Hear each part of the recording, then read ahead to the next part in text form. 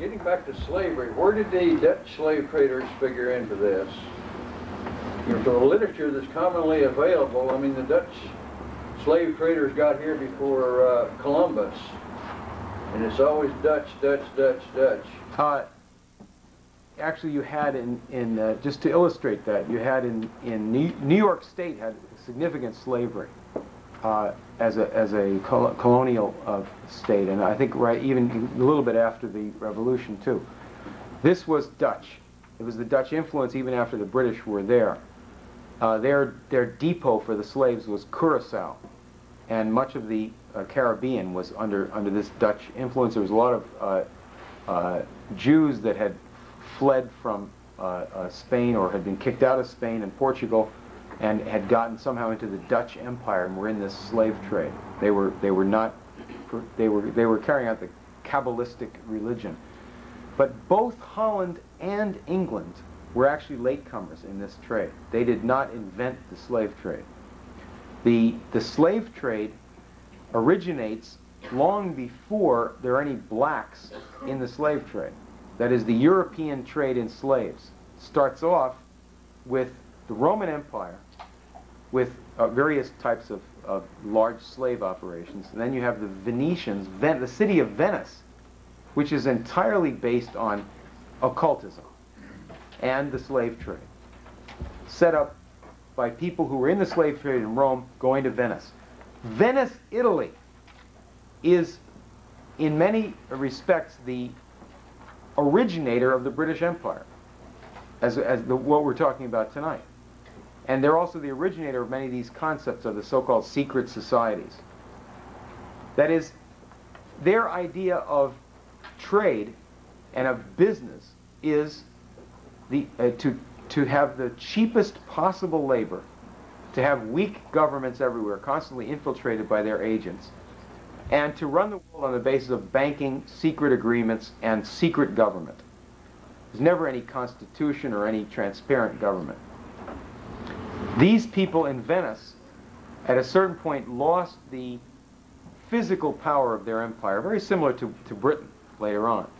And so what they did at a certain point was to send Venetian bankers, diplomats, and various types of Venetian agents into Holland and England, and eventually took complete power in those countries. Set up companies in Holland and England modeled on what the Venice slave traders did.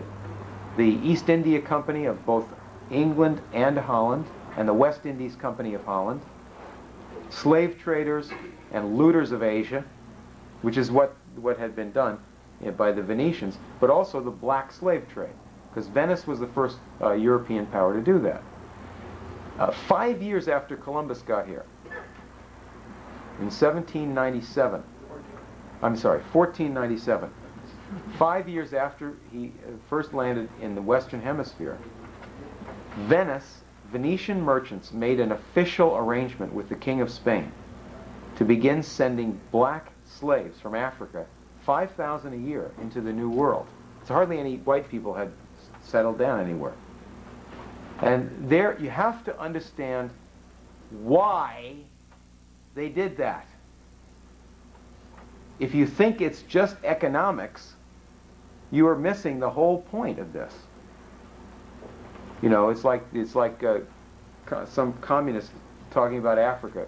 Well, you know, the colonialists go to Africa in order to steal the raw materials. Well, that may be true, but you could get a lot more raw materials out of there if they had an educated workforce, if they lived in decent houses, if they had an education. Why won't you let them have those things? You could make more money if they did. Well, if they did, they wouldn't need you to run their country. It's power. It's power. So the Venetians wanted slavery in the New World because they didn't want the Renaissance here. They didn't want freedom. They didn't want the concept of man's freedom. Because you had another city, Florence. That's the originator of many of our concepts of government. That was opposed to Venice. That said, we have a dark world, superstition, epidemics, cities cutting their budgets, running out of money, being looted by bankers, people dying. Half the population of Europe, a third of the population of Europe died in one plague. So the people in Florence said, let's not have this Venetian system running the world. Let's look at these little problems as just part of a huge problem. And it's not going to be good enough for us to propose a little solution. Issues. Oh, stick to the issues, stick to the agenda. No, it's not good enough, they said. We need to solve everything all at once. Nothing else will be practical. Nothing else is going to work. This world is too far gone. So they said, let's build up beauty and science and industry and revive ancient learning and invent whole new industries and get the entire planet moving on a human basis. Make maps. One of these maps goes to Columbus. That's their project. And you have an opposite faction, an opposite idea in Venice. And the Venetian idea of slavery, of secret government, of man's degradation, of cults, of the Kabbalah and so forth, that gets into England. They take over Britain, and eventually Britain becomes the capital of the slave trade. So, and Holland as well. But Holland, at a certain point, is like a minor partner of Great Britain under Britain's power. Yes.